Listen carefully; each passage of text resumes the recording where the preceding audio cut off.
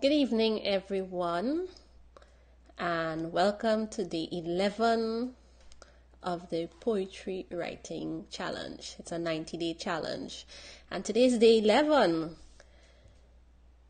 Let me just say the internet connection is cutting in and out, so I do hope that I'm able to make it at the end of live uninterrupted. So welcome to everyone.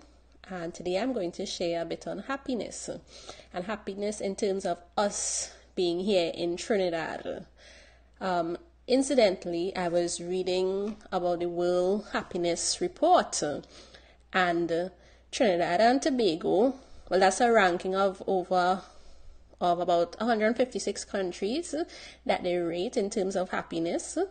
Last year we were 43rd on the list, and we moved up to 38 this year, 2017, as being one of the happiest countries in the world, and more so in the Caribbean region.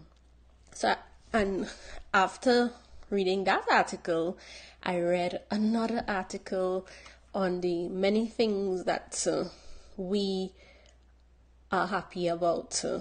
And I started writing on that today. And if I mention all the points on which the things that make us happy, it would be a very, very, very, very, very, very long poem. So I just mentioned two today, and this piece is called What Makes Us Happy, Festivity and Food. So this is day 11, and it's based on the World Happiness Report. So here goes. A friendly people who love to have fun are the words used for our national character's description. Also, on the World Happiness Index, we've been given recognition as one of the happiest countries within the Caribbean region. Many would like to know how we've gained that spot, but it can only be attributed to being a byproduct of a rich melting pot. Some detractors dare say we have a carnival mentality. Too many holidays, too much of festivity.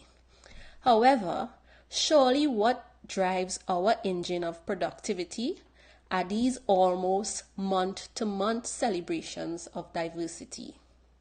They ensure that we're not overworked or stressed, keeping us refreshed, vibrant, and appreciative of being so blessed. Our yearly calendar is a printed reminder of the spectrum from which national life builds momentum. National holidays and festivals observed all year round keep us smiling, as this is where happiness abounds. Good food definitely equals a good mood. And we've got cuisine to influence anyone's attitude. Through our country's rich history, we've inherited the birthright of mouth-watering recipes that could whet any appetite. When it's time to create a meal, it's done with a sweet hand. And you know it's good when another serving is in demand. Flavorful ingredients combine to give your taste buds pleasure, a feeling you will definitely want to treasure.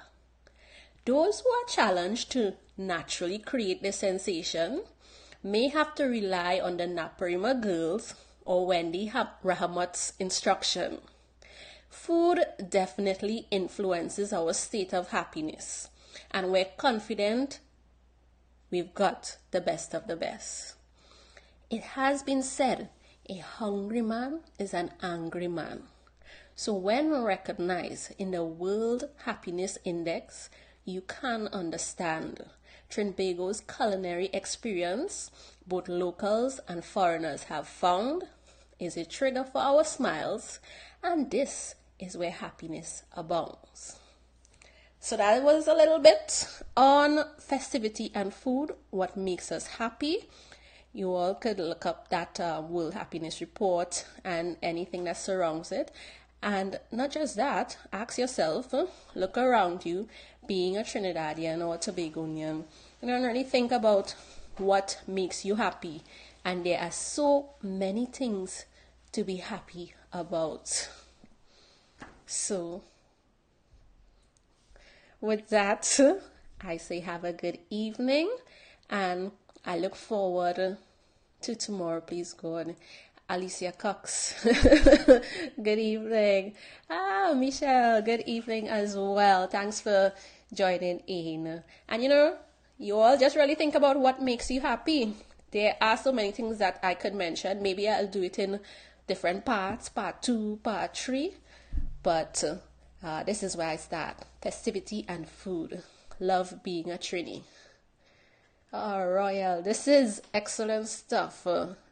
Thank you, and thank you for just being a part of it. And if it brings value, share it. So you all have a good evening, and bye.